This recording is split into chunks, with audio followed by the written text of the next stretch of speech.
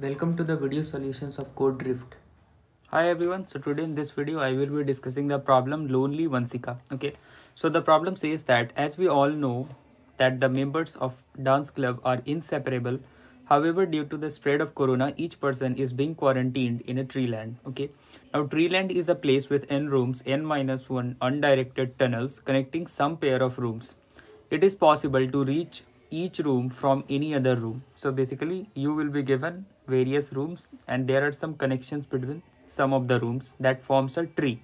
Okay, and so in a tree you can reach every node from every other node since the tree is always connected, right?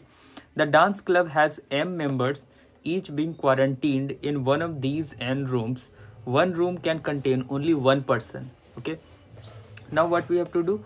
Due to this quarantined process, our lovely Vanshika has become very lonely. She wants to go to the tree land and visit every dance member. Since she is busy sulking, you need to arrange the meeting for her. If you start with node I, the cost of visiting for this node will be the sum of distances of all m members from this node. You can start with any node, find the minimum cost you can incur.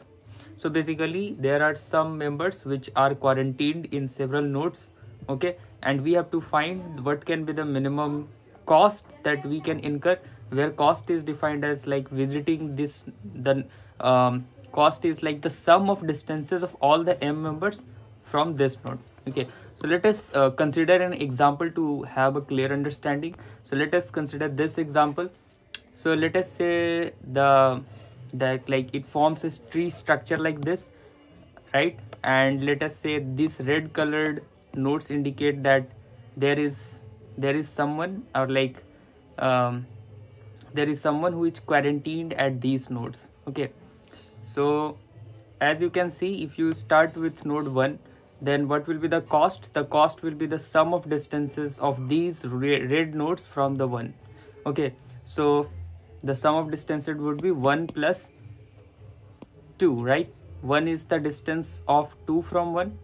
Okay, and 2 is the distance of 4 from 1. So overall distance is 3.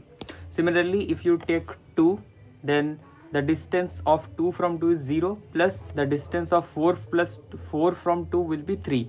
So it will be 3. Similarly, if you consider starting from node 3, the sum of distances from 2 and 4 will be 2 plus 1, 3. So if you just write down the sum of distances of all the red colored nodes, okay, from these set of nodes, okay, then you can see the minimum that you will get will be equal to 3. Okay, so you can either start from 1, 2, 3, 4. It does not matter from which node you start, you will always get a minimum total distance of 3. So our answer for this case would be 3. So let us try to see an optimal approach for solving it. So let us say we have rooted our tree at node V. So V is currently our root, and let us say we have somehow been able to find the sum of distances of all the red colored nodes from this node V also. So let us call that as dp of V. Okay, so let's say dp of V is the sum of distances of all the red colored nodes from this node V. Okay, so let us try to think that having found this dp of V, how we can find dp of V dash. Okay, so this is the definition, like I have already told. Sum of distance, dp of V is the sum of distances of all red node from the current root. Okay, now we are trying to find the dp of V dash. So let us try to find what will be this thing, like the sum of distances from V dash which is adjacent to V. So how we can do this? So this is the relation that you can utilize, that dp of V dash will be dp of V minus the count of red nodes in the subtree of V dash plus the count of red nodes not lying in V dash subtree. Okay, so let us see how we can get this. Okay, so you consider when you are finding the sum of distances of all the red colored nodes from V, you will basically find the distance from this one, this one, this one, this one, this one, and this one. Okay, now let us say you are now shifted to V dash. Okay, so as soon as you shift to V dash, you see the distance of all these nodes, okay, these nodes. So the distances of all these nodes from V dash will be 1 lesser than the sum of distances of all these nodes from V. Okay, so that's why we are subtracting like how many red nodes are there in the subtree of V dash, because corresponding to each such node the distance would decrease by 1 when you would shift from V to V dash. Okay, so the overall decrement will be the number of red nodes in the subtree of V dash, right? On the other hand, the distances of these nodes will be increasing by 1 when you shift from V to V dash. So corresponding to each of these nodes, you need to add 1. Okay, so if you just add it over all these nodes, you will basically be adding the number of red nodes not lying in the subtree of V dash to dp of V. So that is why this is what we will be doing, that we subtract how many red nodes are there in the subtree of V dash plus the count of red nodes not lying in the subtree of V dash. Okay, now you can say that let us store this thing in some array like count of V dash. So let's say count of V dash gives you the count of red nodes in the subtree of V dash plus plus what is this count of red nodes not lying in V dash subtree.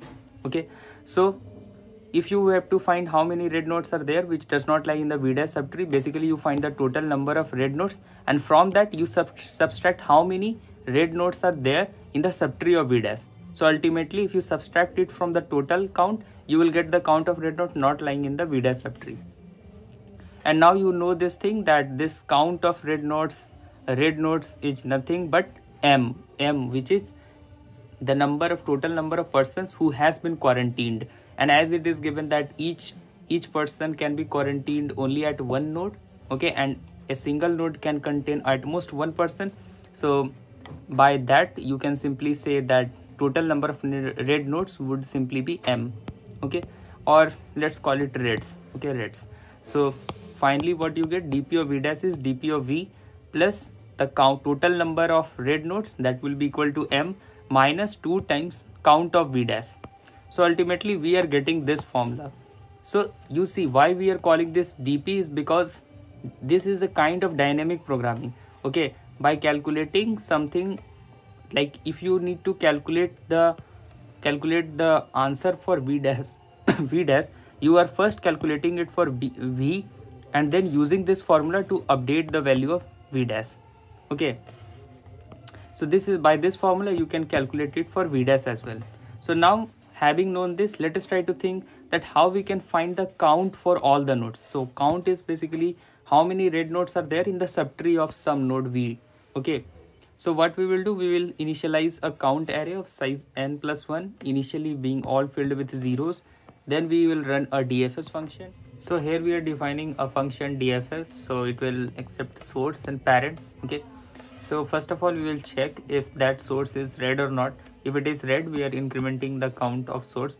So how we will check is basically we will simply declare a boolean array is red. Initially all of them would be false.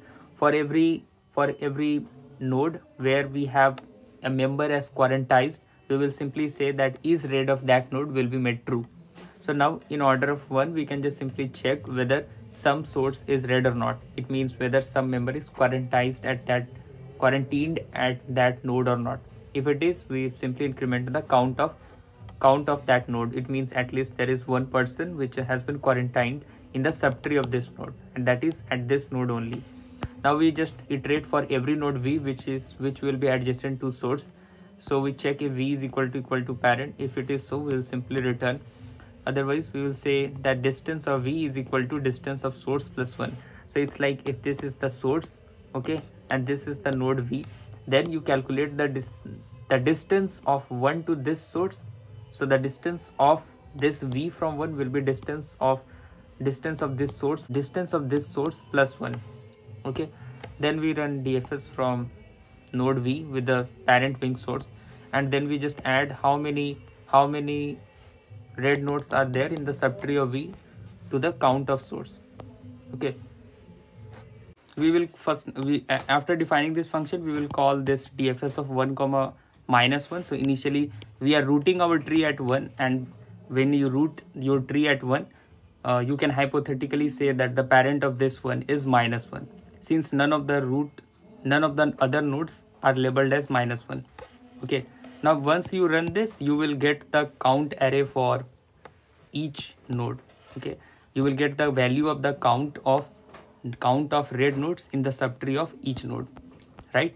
Now once you have found this, you are now good to utilize this formula. Okay, so you will run now another DFS. So you will call it DFS2 with the source and parent.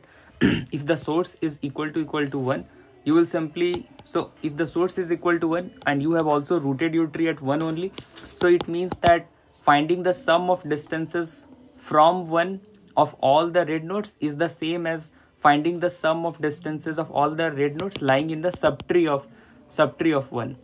Okay, so and also the distances of various nodes have been calculated, various red nodes have been calculated from 1 only.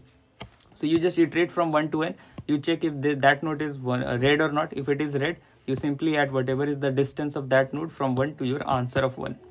Okay, and after that, if the source is equal to 1 or not equal to 1, it does not matter, but still you will be iterating for every node v which will be adjacent to your source.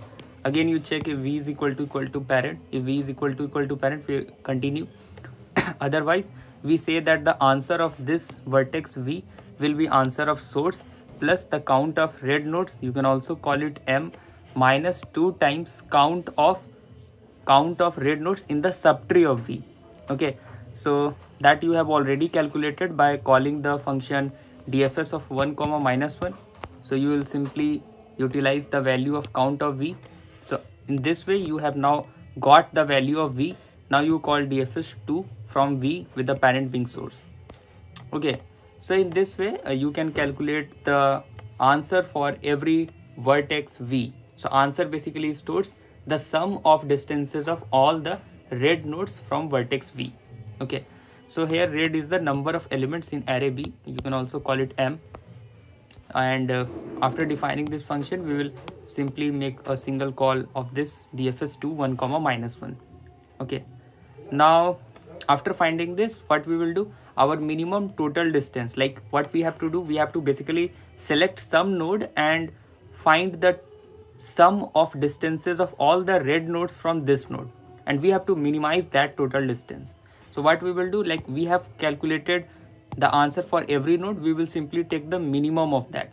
So minimum total distance will be minimum over all the i's, I varying between 1 to n, and answer of I. The time complexity of this approach will be order of n plus m. The total space complexity will also be order of n plus m, and the extra space complexity will be order of n.